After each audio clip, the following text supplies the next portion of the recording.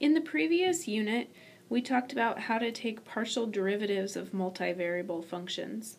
Now we're going to go the other way and talk about how to take integrals of multivariable functions. This particular video is an intro to double integrals over rectangles.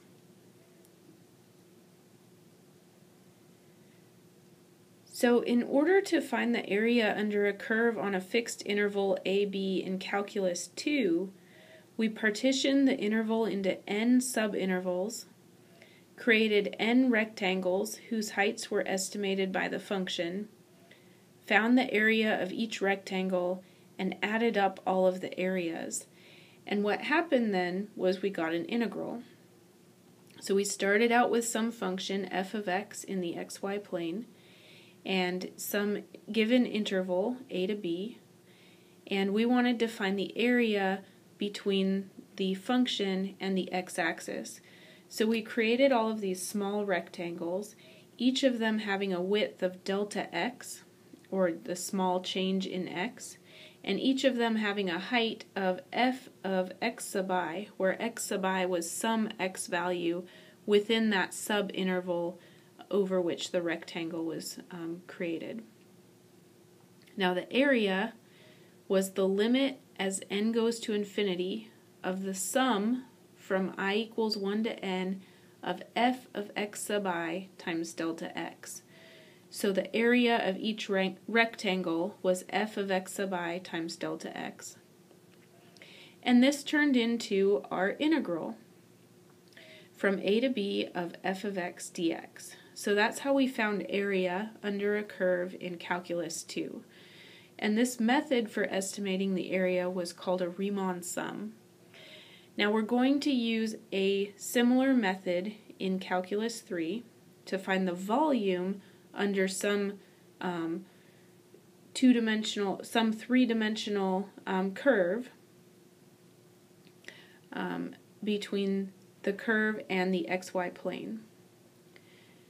So we also use the method of Riemann sums in Calculus 3 in order to estimate the volume under a surface. To find the volume under the surface, f of xy over a rectangular region R, from x going from a to b and y going from c to d, we first divide R into n rectangular pieces. So we have this overall rectangle created by x going from a to b and y going from c to d. We divide it into these sub-rectangles, and for the width of each rectangle, each sub-rectangle, we'll call it delta x sub k, and the height of each sub-rectangle we'll call delta y sub k.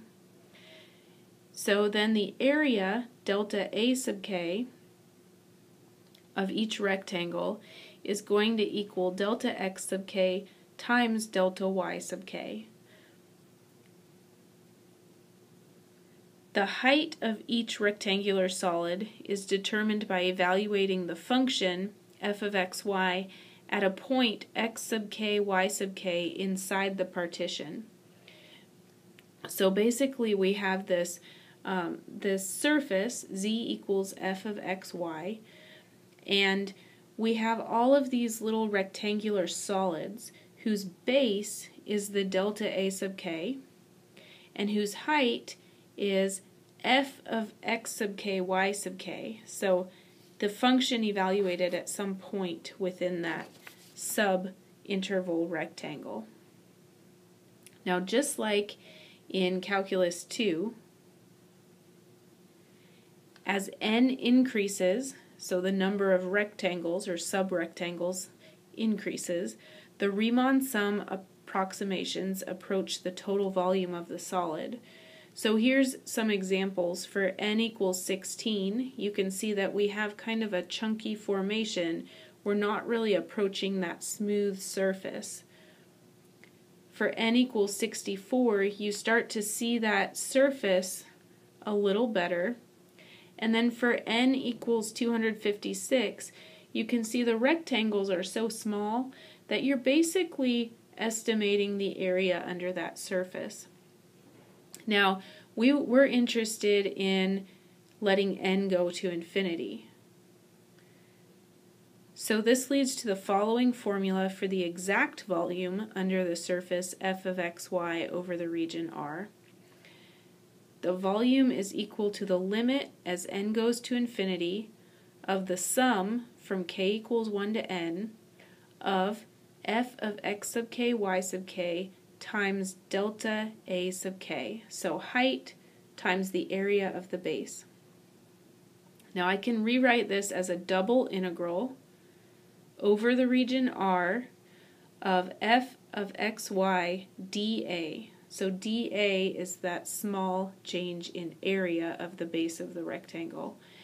And another way to write this is actually the double rectangle over region R of f of xy dx dy.